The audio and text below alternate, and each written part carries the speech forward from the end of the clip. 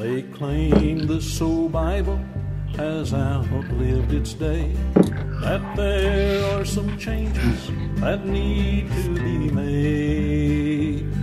Let no man deceive. Take your Bibles, or turn with me to Matthew 24.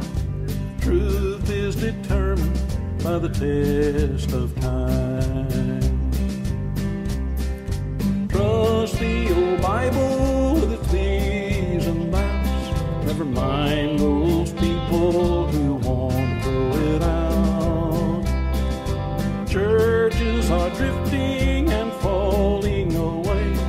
We need this old book more than ever today. They tampered with the Bible and written it anew. Nothing is sacred. Oh, what will the children do?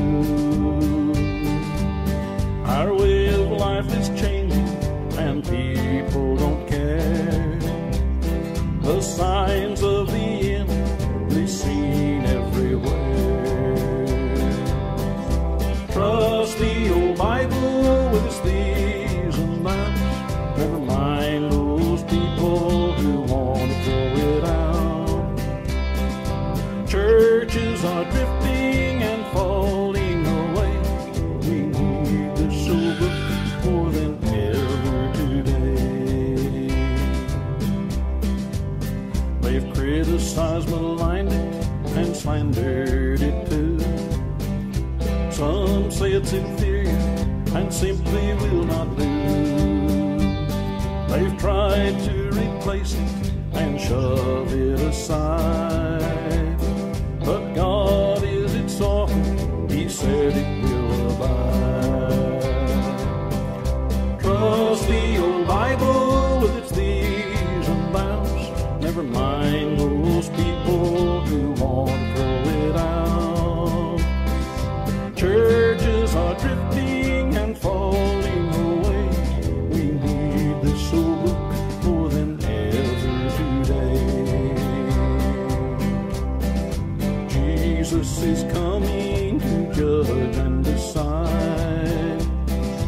He will determine whose heart is right. The Bible is sacred, holy and grand, and those who defile it, oh, where will they stand? Trust the old Bible with its these and thous. Never mind those people who want to throw it out. Churches are drifting and falling away. We need this old book more than ever today. Excuse me. Welcome to Empty Cross Ministries Devotional Time. I'm Brother David, and the name of the program is King James Version Exposed. Because we use the King James Version, we break the verses down, bring them to life, and expose the meaning. Today we're going to be looking at the Gospel of John, chapter 7. And I've entitled this episode anyway, Jesus' Burden. God's Son, who gave us the only way out of hell, should have been loved by all, but He was not. Jesus' own words acknowledged that He had been hated by many. The world cannot hate you, but me it hateth, because I testify of it, that the works thereof are evil. That's the Gospel of John, chapter 7, verse 7. Why would the world hate God's only Son? He did no crime. He did no wrong, only right. This chapter in the Gospel of John sheds some light on why He is hated by the world and even some of the religious crowd. Jesus' teachings were not what the world's churches teach, but what He learned from His Father. Look at the Gospel of John, chapter 7, verse 16. His righteousness exposed their unrighteousness. Jesus revealed that the religious Jews did not obey the laws they claimed to follow. Look at the Gospel of John, chapter 7, verses 19, 22, and 23. Jesus revealed that their judgments and discernments were based on what they saw or perceived to be true. They were not making righteous judgments. Look at the Gospel of John, chapter 7, verse 24. Jesus accused the unrighteous religious of not even knowing God. Look at the Gospel of John, chapter 7, verse 28. The Pharisees and others thought that Jesus was deceiving the people. Look at the Gospel of John, chapter 7, verse 47. Christ was to be the sacrifice, so believers in him could go to heaven. Yet these that he came to rescue hated him. What a heavy burden this must have been for Jesus. He knew what they thought of him and how they had treated him, yet he did what he came to accomplish. What love Jesus has for our souls. Our thought for today comes from the John chapter 15, verse 13. Greater love hath no man than this, that a man lay down his life for his friends. There's one word we need to understand before we get to our scripture.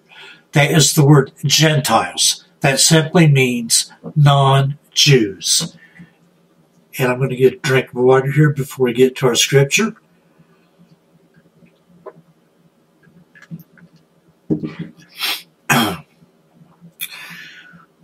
Our scripture, once again, is the Gospel of John, chapter 7.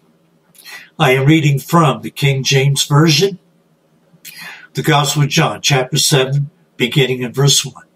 After these things, Jesus walked in Galilee, for he would not walk in Jewry, because the Jews sought to kill him. Now the Jews' feast of tabernacles was at hand. His brethren therefore said unto him, Depart hence, and go into Judea, that thy disciples also may see the works that thou doest. For there is no man that doeth anything in secret, and he himself seeketh to be known openly. If thou do these things, show thyself to the world. For neither did his brethren believe in him. Then Jesus said unto them, My time is not yet come, but your time is always ready. The world cannot hate you, but me it hateth, because I testify of it, that the works thereof are evil. Go ye up unto this feast. I go not up yet unto this feast, for my time is not yet full come. When he had said these words unto them, he abode still in Galilee. But when his brethren were gone up, then went he also up unto the feast, not openly, but as it were in secret. Then the Jews sought him at the feast and said, Where is he? And there was much murmuring among the people concerning him.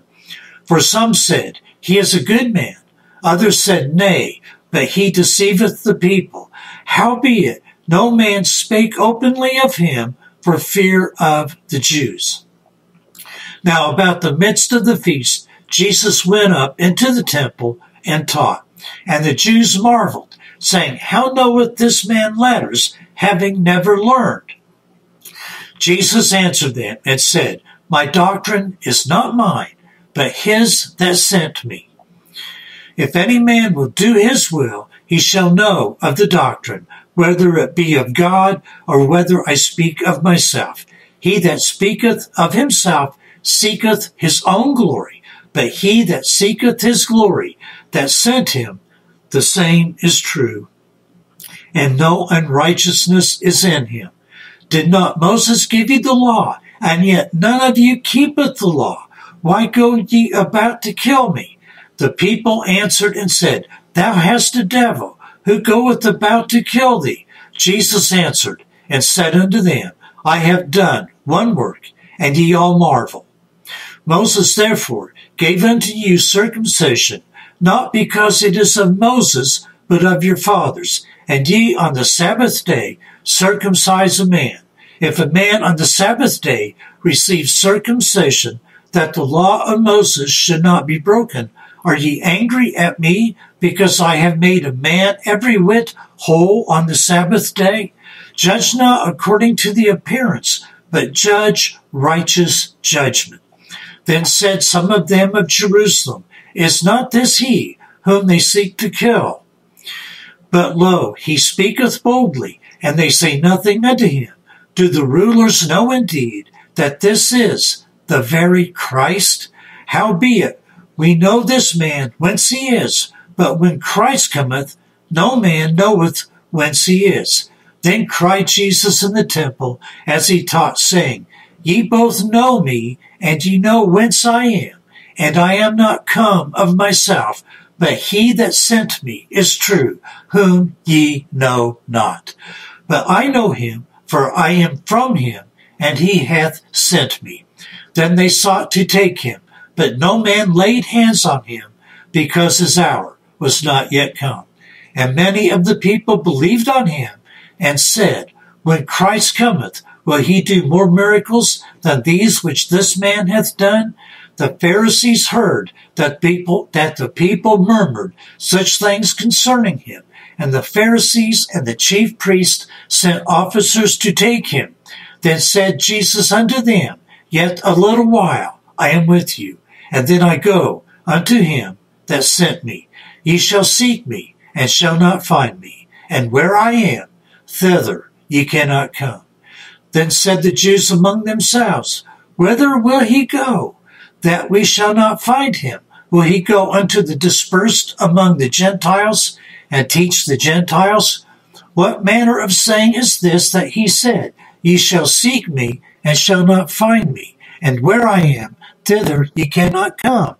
And the last day, that great day of the feast, Jesus stood and cried, saying, If any man thirst, let him come unto me and drink. He that believeth on me, as the Scripture hath said, out of his belly shall flow rivers of living water. But this spake he of the Spirit, which they that believe on him should receive.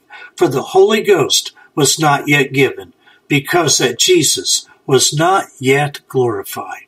Many of the people, therefore, when they heard this saying, said, Of a truth, this is the prophet. Others said, This is the Christ. But some said, Shall Christ come out of Galilee? Hath not the Scripture said that the Christ cometh of the seed of David, and out of the town of Bethlehem, where David was? So there was a division among the people because of him. And some of them would have taken him, but no man laid hands on him. Then came the officers to the chief priests and Pharisees, and they said unto them, Why have ye not brought him? The officers answered, Never man spake like this man. Then answered them the Pharisees, Are ye also deceived? Have any of the rulers or of the Pharisees believed on him? But this people who knoweth not the law are cursed. Nicodemus saith unto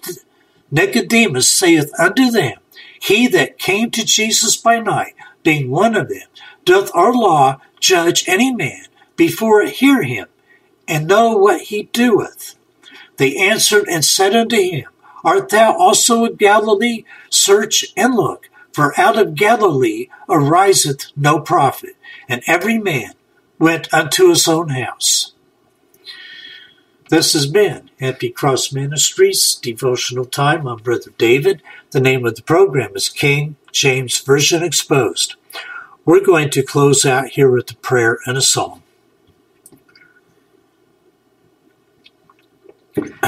Let us go to the Lord in prayer. Heavenly Father, we thank you for your preserved word. Father, we thank you for opening our eyes. And we ask that you do open our eyes, in our ears, in our hearts, and our minds, that we might understand and apply your word to our daily lives.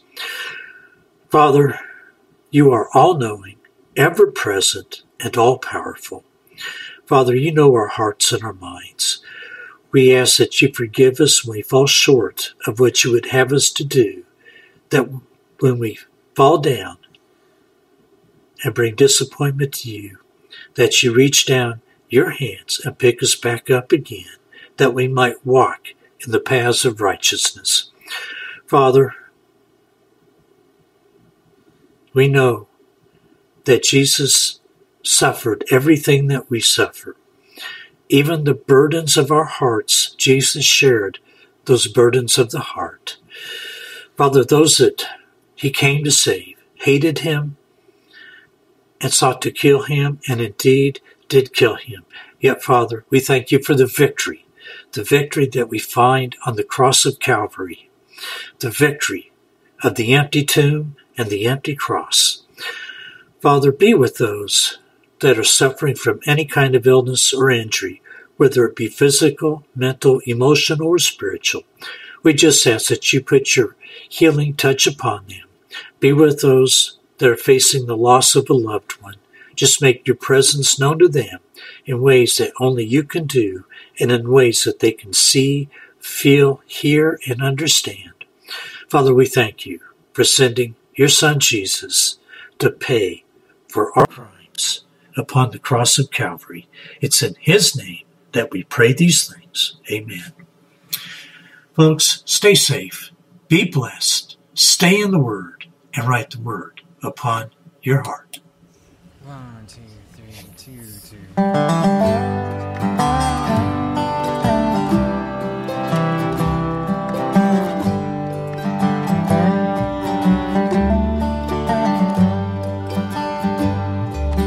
Jesus, keep me near the cross, where a precious fountain, free to all, a healing stream flows from Calvary's mountain. In the cross, be my glory ever, till my raptured soul shall find rest beyond the river. Near the cross, a trembling soul, love and mercy found me, and there the bright and morning star shed its beam around me. In the cross be my glory ever, till my raptured soul shall find rest beyond the river.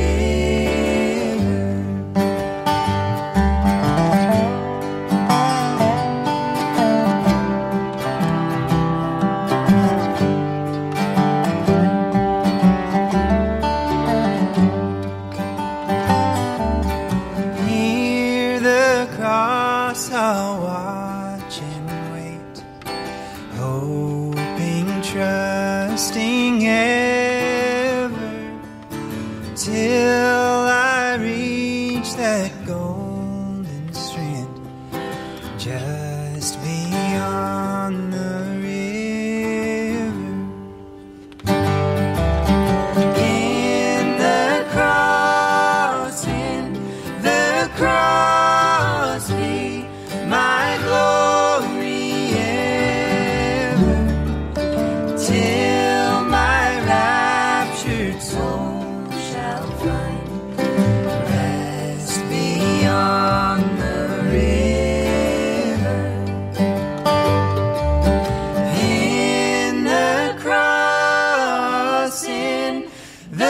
cross be my glory ever, till my raptured soul shall find rest beyond